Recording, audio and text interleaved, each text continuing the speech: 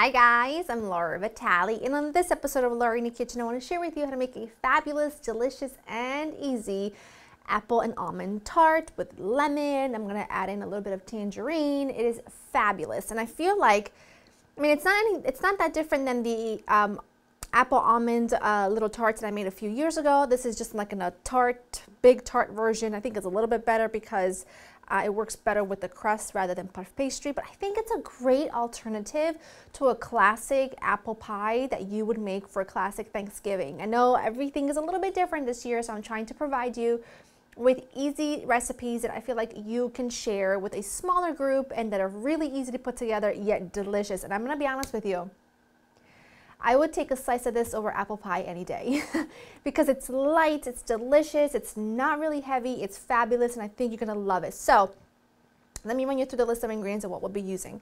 A couple of apples, I've got lemon, I've got a couple of clementines, tangerines, what have you. You can also use an orange, or you can leave it out, up to you. Then for the filling, we need ground almonds, we've got some sugar, some flour, some salt, melted butter. You'll need a little bit more sugar, an egg, another egg, and vanilla extract, and your pie crust. Now you can make a 9-inch pie crust homemade. I've got a great recipe on my website that I've been using for years and years and years. However, this time of year, your local grocery store does have name brand pie crust on killer deals. So when you see them, buy them, throw them in the freezer, and then you can just roll it out and place it in your pie plate, tart dish, whatever your heart desires, and you've got pie crust ready in literally seconds. So it's also a great thing to make. It's also a great thing to have on hand if you don't feel like making a whole thing of pie crust. So this is just, like I said, I rolled out a pie crust, store-bought, place it in a sprayed 9-inch tart pan with a removable bottom. Got all that out in one sentence. My oven's preheated to 375. I'm gonna take this egg.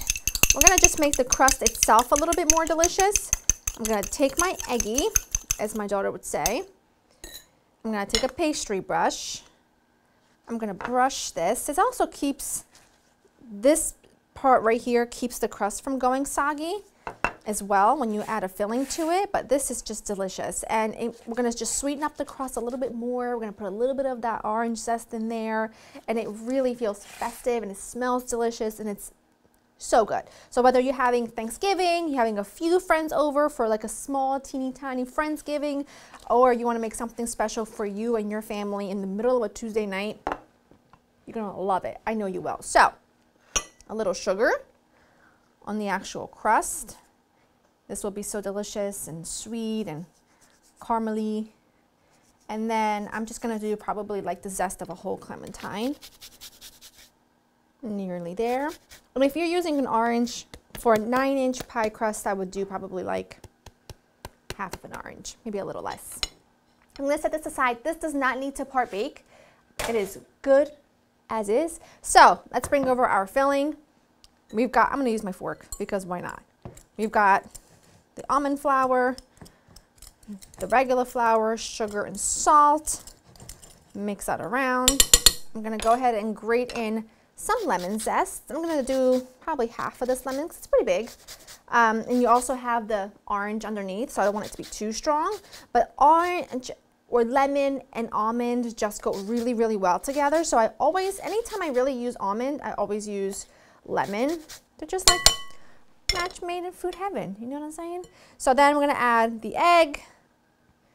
We're gonna add the butter and the vanilla. Get that in there. Good job. And then I'm just gonna go ahead and mix it with my fork before switching to my spatula. Now this will look like there's not enough filling, but really you just need a very thin layer. And as you put the apples on top, what happens is as this bakes, the filling will kind of puff up and bake around the apples, and it's just fabulous. It really is absolutely delicious. It's gotta definitely be like my favorite apple tart pie situation. Like I said, over an apple pie. I'm sorry, it's just so much more exciting. It's easier. You don't have to worry about the double crust. You don't gotta worry about it falling apart if you don't cook it. You know, it's a whole thing. So I'm gonna do a cute little pattern because we deserve it. So I'm gonna go ahead and cut my apple. I'm just gonna do this one just so that you can see. I'm gonna slice it like so. I leave the peel on. Make sure you're using good organic apples. I'm gonna leave the peel on. I'm gonna slice them like so, and then I'm gonna fan them right in. And I don't move them. I'm gonna show you what I mean by that. We're gonna do this one. And you can do this in any pattern your heart desires. So I do one of these, and as they bake, it's just so pretty. Fan that out like so. Not pretty? And I'm just gonna continue with the rest. That looks great to me. You can also, by the way, just as how I did with the little tiny pieces, you can fill in any and every gap with apple. I like a little bit of exposure here and there, so I'm gonna leave it as is. You take a bit more sugar and you go ahead and top it on the actual apples.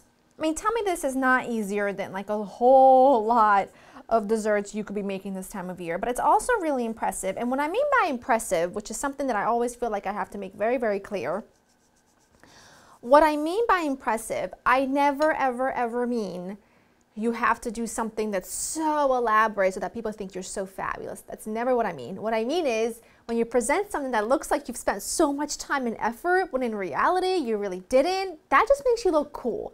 That just means that you know the ins and outs of what you can do in the kitchen that makes you look cool and allows you to spend that extra time with your friends and family, because that is what matters now and always. Pop it in the oven, 375, around a half an hour or so. We'll let it cool a little bit and then we serve.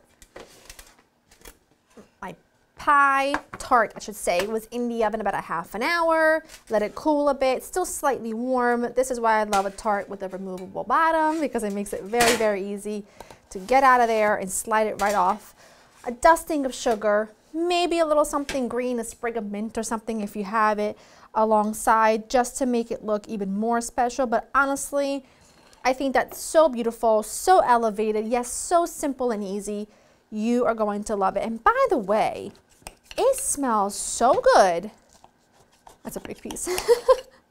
It smells so good, you would not believe it. I hope that you can see how the filling kind of sets. It's not real custardy. It's kind of hard to explain.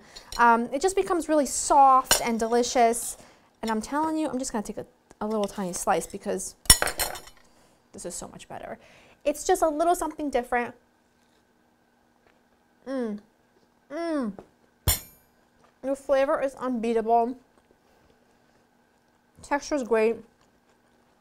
It's everything I want and then some. This is the apple pie tart of the season in this house, and I hope that it is in yours as well. LarryInTheKitchen.com for the recipe. Hope you enjoy spending time with me. I'll see you next time. To that.